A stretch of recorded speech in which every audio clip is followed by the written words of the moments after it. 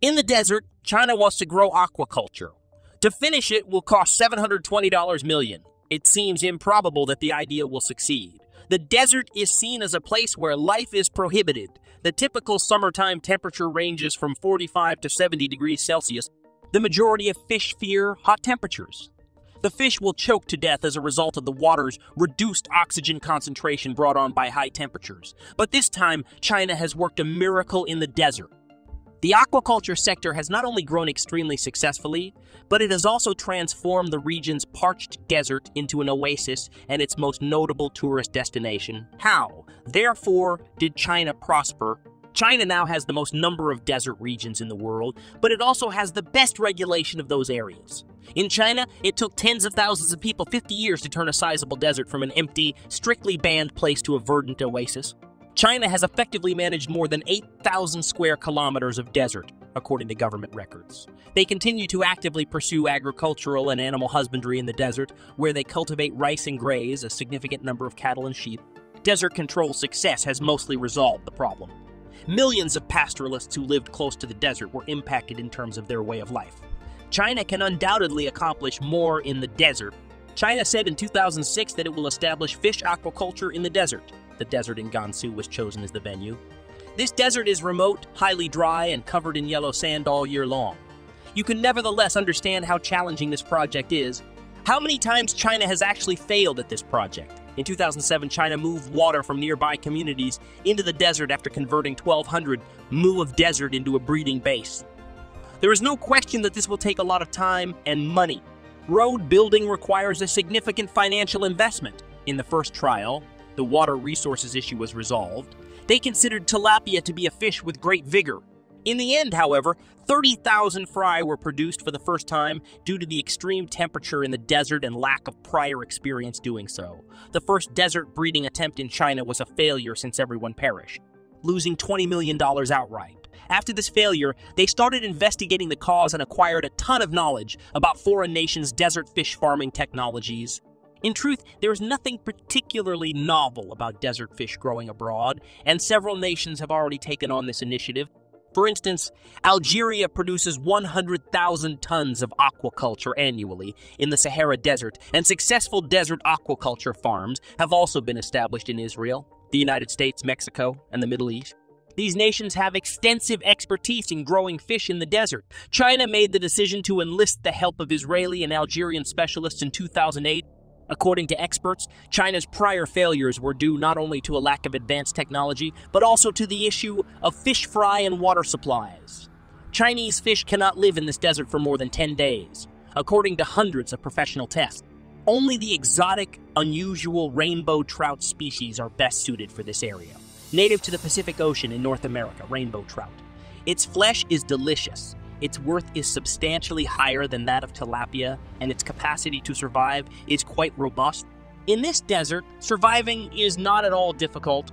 The original Chinese difficulty of transferring water from the desert with the assistance of international specialists was resolved when experts found that there is a glacier on the border of the desert that may redirect water to the desert once the iceberg melts.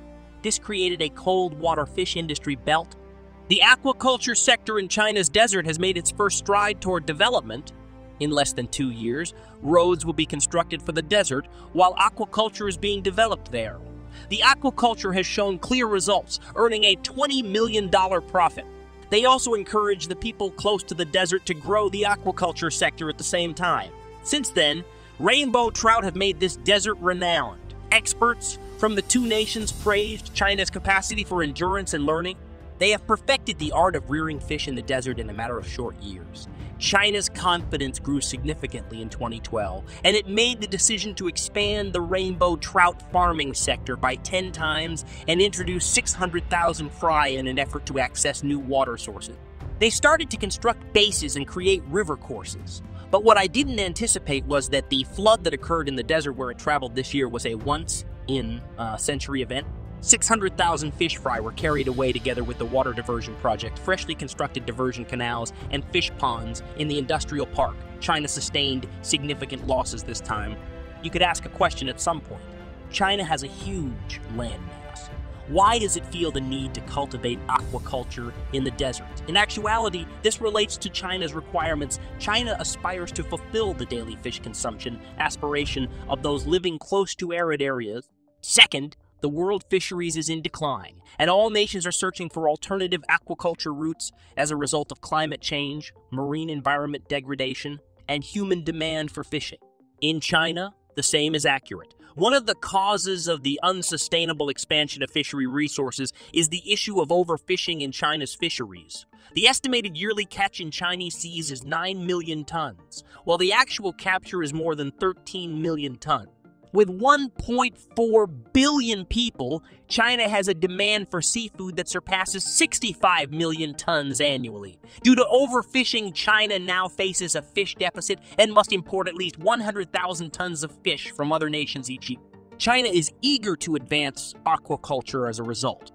Fortunately, even though the flood killed 600,000 fry, it also accidentally produced a desert oasis. China learned that sand control is necessary if it wishes to grow aquaculture in the desert.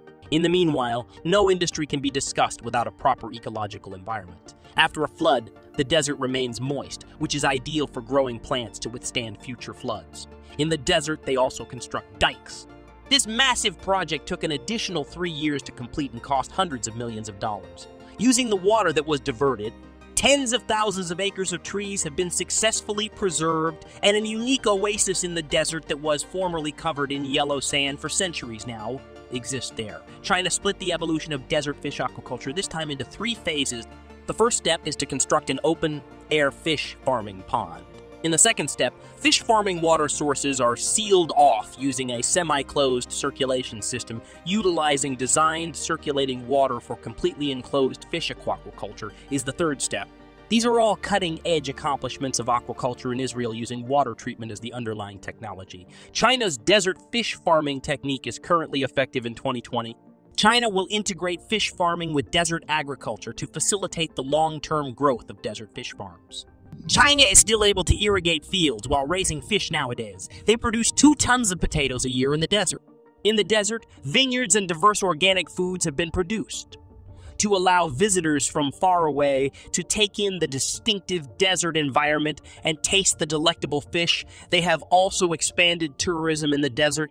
Since the area's tourism industry has grown, tens of thousands of visitors come here each year to take in the scenery and take part in desert control activities, giving the area a vibrant energy. Any job is difficult to complete in the desert.